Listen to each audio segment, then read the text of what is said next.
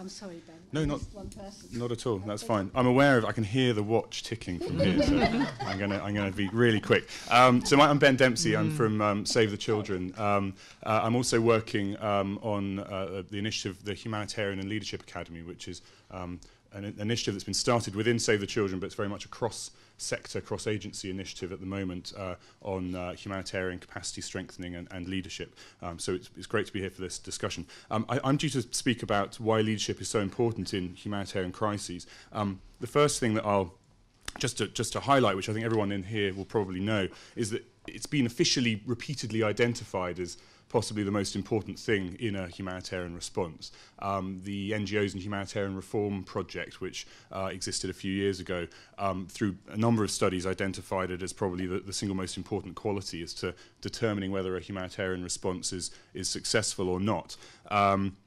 Ditto in Haiti, as John Holmes at the time was identifying, the need to deploy senior leaders to ensure that the effective management of the response in Haiti was identified as one of the reasons why things didn't go as well as they might have done there.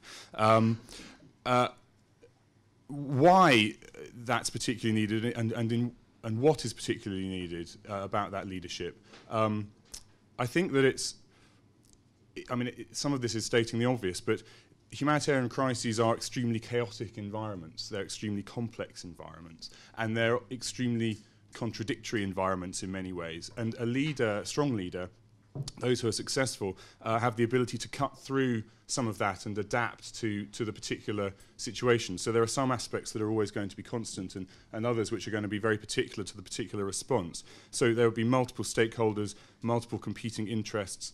There are complex bureaucracies, and it's highly politicized, but there are contradictions in the sense of both a highly political environment on the one hand, whilst also trying to run a theoretically impartial humanitarian response on the other.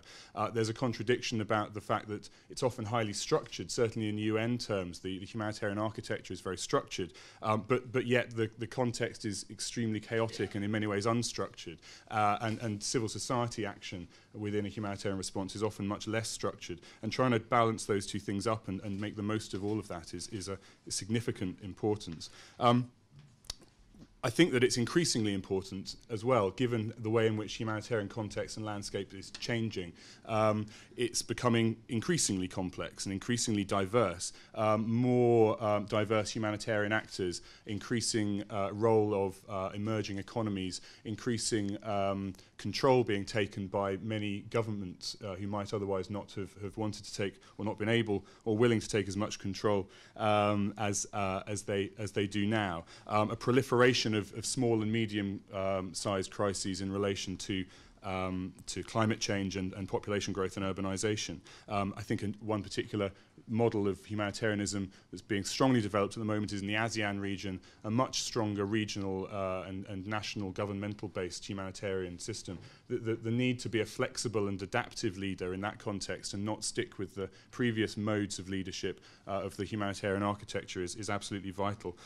So just to round off, this ability to deal with complexity and uncertainty in an increasingly diverse and unpredictable environment is needed at many levels. I think that the days of top-down leadership are numbered and increasingly both difficult and inappropriate. Leadership is required at all different levels, both within organisations but also different sized organisations. Local and national organisations are playing an increasingly important role. They've always have done, but I think it's increasingly recognised.